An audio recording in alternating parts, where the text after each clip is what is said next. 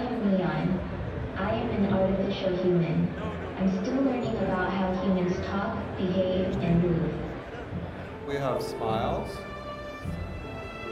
or perhaps surprised. So what is a neon? It's a new kind of virtual being that looks 100% real, behaves like a human, but which is computationally generated. Is Neon an AI assistant? No.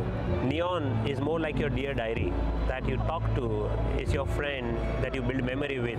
And what are the use cases for something like this? Use cases, it can be your next financial advisor. A Neon can be a hotel receptionist. He or she can be simply a friend. And what does that mean for jobs then?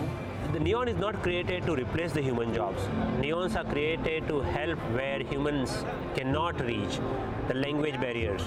A Neon can be a doctor where remote places a doctor cannot reach.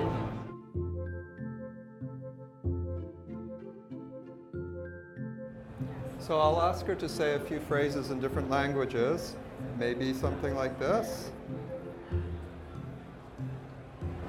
Oh, sorry.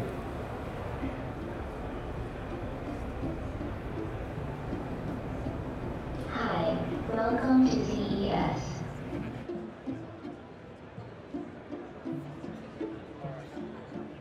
So right now, Neon doesn't have any intelligence per se. They are behaving intelligent, but they do not have a concept of the learning or memory. And Spectra will bring the concept of learning.